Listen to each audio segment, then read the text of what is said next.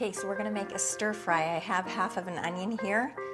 And if you feed them to your children first, if you put them on the table on their plates and you say to them, the other stuff is coming really soon, but this is all that's ready right now, if they're hungry, they will fight over the last piece of broccoli.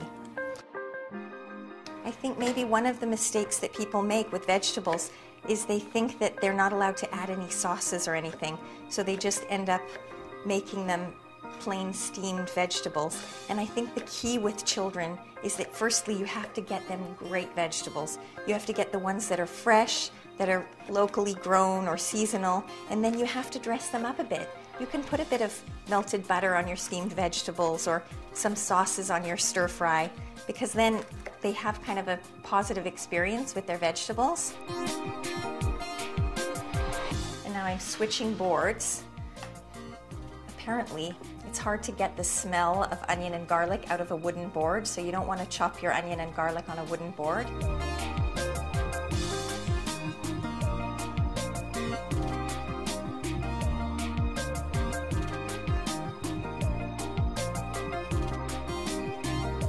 And now what I'm going to do is cut up any way, any shape, any size.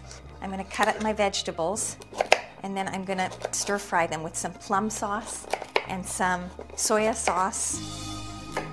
In medical school, they taught us never to feed a child anything round like this because it's exactly the size of their windpipe, and if they inhale it, it can block off their air passage. So if you have things that are round, just cut them in half. And the only other thing that I have to tell you about stir fries is that there's a famous chef in the Bay Area called Alice Waters, and she does so much great work with organic foods and getting the school food programs to serve really healthy lunch alternatives to children. They have school gardens and things, and she's done so much work that I think she once made a comment where she said, "We've come so far since the days of the stir fry." So this is obviously I haven't come as far as Alice Waters, but my children still like the stir fry. So I figure while I move forward, I might as well keep the stir fry in my repertoire until they say to me, "Mom, we've come so far since the stir fry." Then I'll stop making it. Okay, so I've got my carrots on one side. I'm going to cut up some cauliflower. You're just trying to separate the little florets in ways that will be attractive and yet bite-sized. Here I've got my broccoli now, and I'm going to cut this up. You can basically just use as many colors as you can find at a local market and stir fry them all together. Mushrooms go nicely in a stir fry. I'm going to put some of this in. And I'm just going to pull the inside part with the seeds out.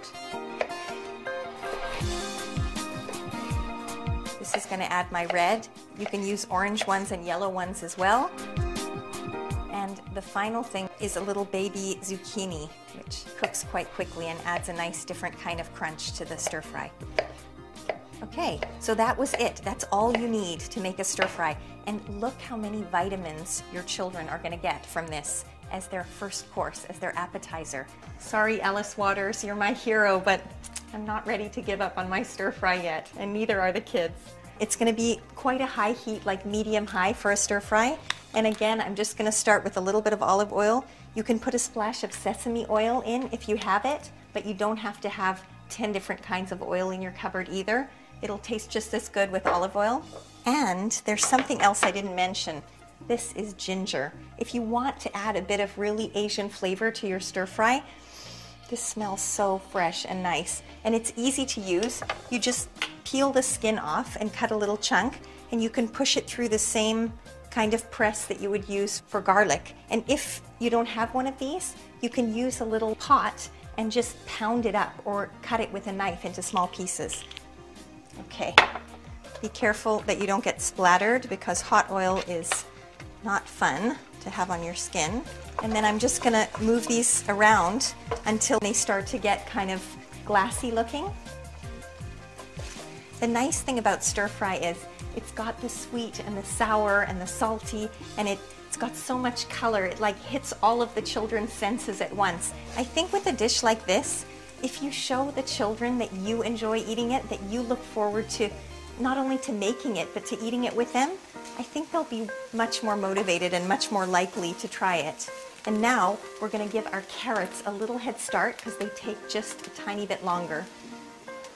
So we're going to move this over here, and I'm just going to shove my carrots in and give those just a minute or two.